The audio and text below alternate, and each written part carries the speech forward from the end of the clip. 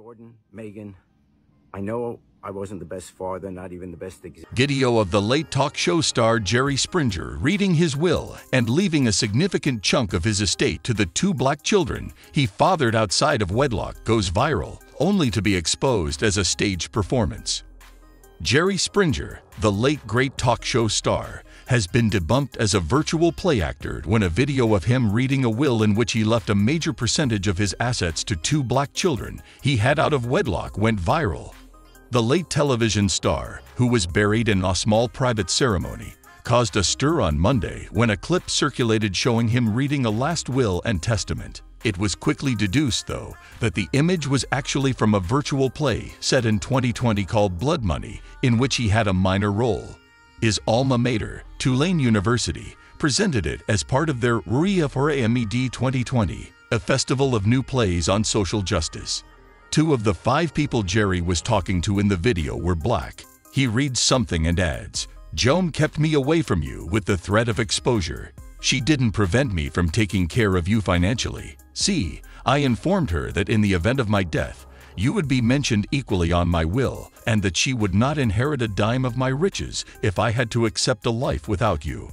But with everything that's happening in the world today, I know I have to take things further. Megan Jordan, our house in New Orleans is now yours to do with as you like. My children, John and Misha, will receive the balance of my estate, including my properties in Mississippi, Georgia, and South Carolina, as well as my bank accounts, investment portfolios, and all other liquid and intangible assets.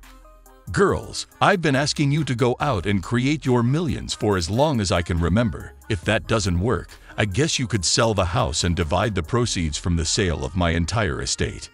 Twitter users who thought the clip was real reacted with comments like "The best Jerry Springer episode ever is Jerry reading his own will 2 red exclamation point emoji. He hid the fact that he fathered 2 black children outside of his marriage and left all of his wealth to the kids he never met because his wife threatened to expose the truth. What a legend." 2 emojis representing a red exclamation point and a shocked expression. "Wow, Jerry Springer sure went out with a bang," commented another. "This document serves as his last will and testament." Someone on Twitter said, "One thing Jerry Springer is gonna do is keep us shocked and entertained," laughing emoji. Meanwhile, weeks ago, Springer grew emotional as he talked about his family dying in the Holocaust, and he also stated that his daughter seeing him do the waltz on Dancing with the Stars was his single happiest moment in television. Springer passed away at the age of 79 after a lengthy final interview. In an emotional interview with Genevieve Hassan for the podcast Celebrity Catch Up, "Life after that thing I did back in March," the television legend shared with the host. "I was happy I reached 79. Springer's 27 years in daytime television are great, but his favorite TV moment was a bit of a shocker. In 2006, Springer competed on the 3rd season of Dancing with the Stars. He told the press at the time that he wanted to learn the waltz for his daughter Katie's wedding so that he could dance it with her. In week 4 of the show, Springer learnt the waltz from professional partner Kim Johnson with his daughter watching.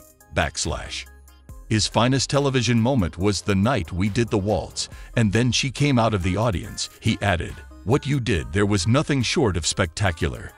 That's what I'll always remember most, and looking back on it makes it all worthwhile." Despite receiving average points from the judges, Springer was the season's audience favorite and ultimately finished in 5th place.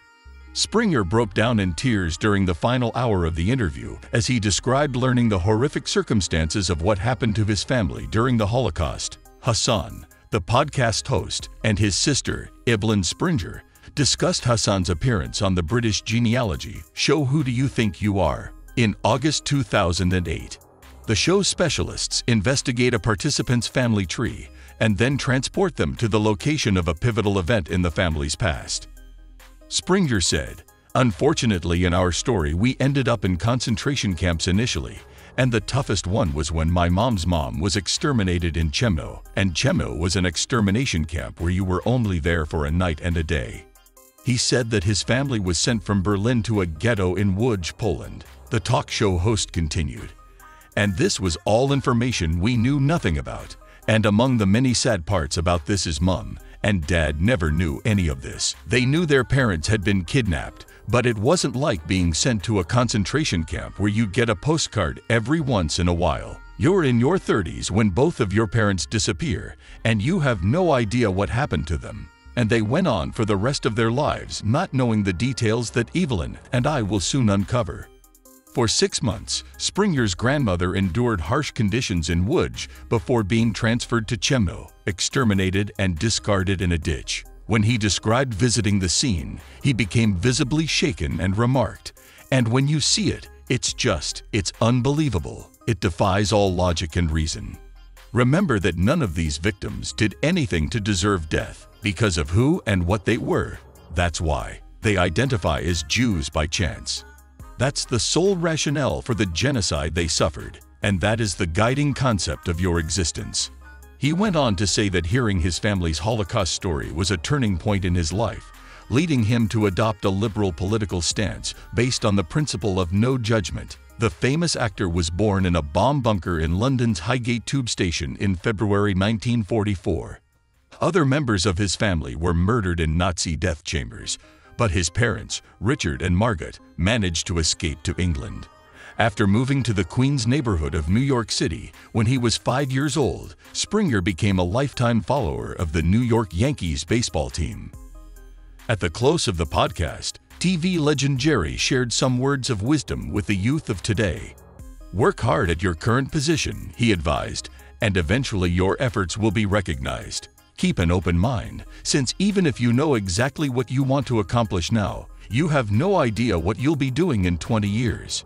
On Thursday, Springer's family announced his death at age 79 from pancreatic cancer. After the TV personality died peacefully at his Chicago home, they requested his admirers to make donations to charity in his honor. Many people have expressed their sorrow over the loss of such an irreplaceable skill, and his loved ones have responded by saying, "As he always said, take care of yourself and each other."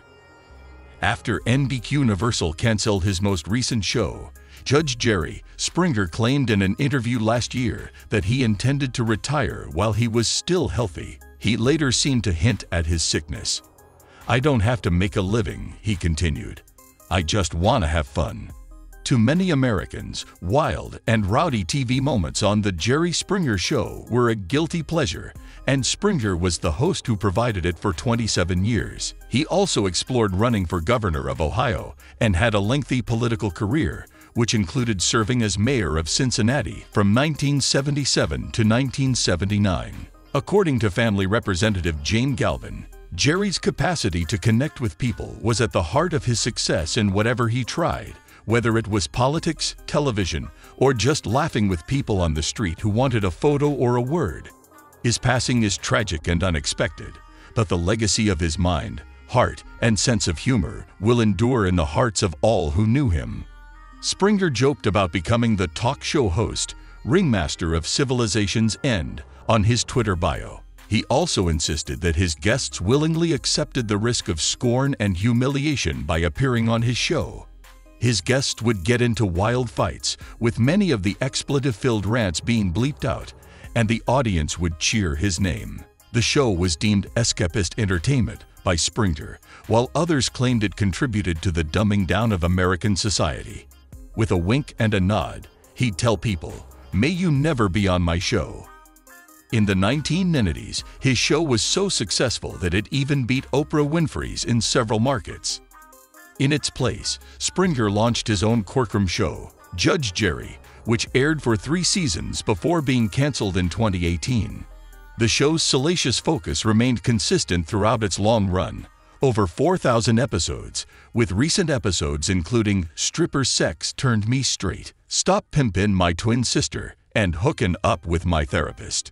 When his daily program was drawing up to 7 million people in the late 1990s, Springer created a Too Hot for TV video in which he argued that his audience should not feel disgusted. Listen to what Springer had to say. "Look, television does not and must not produce values. It's just a representation of the world as it is, flaws and all. Believe this. The politicians and corporations that want to dictate what we can and cannot watch pose a larger threat to the safety of the United States and our precious freedom than any of our guests ever could. His last television performance was as the Beatle on the previous season of The Masked Singer, in which he sang a Frank Sinatra standard. Katie, Springer's deaf-blind daughter, and Evelyn, his sister, are all he has left to mourn his passing. On Thursday, David Hasselhoff tweeted his respect for Springer, calling him a great friend. A close buddy who filled in for me as Captain Hook in the Wimbledon pantomime, he remarked, is someone I never expected to lose. I am deeply sorry by his demise. He was a wonderful human being. A broken heart leads to what? Thanks for watching.